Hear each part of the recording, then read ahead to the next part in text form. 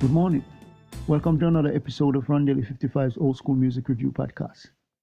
This morning, it's Tribute Mondays and our feature Miss Marva Whitney.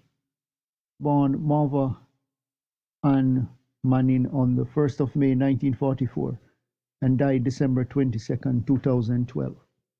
She had a on and off again music career that started in the gospel genre and went on to R&B, soul and funk.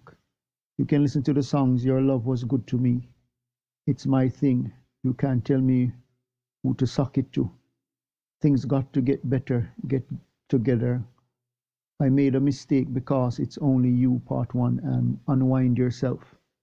She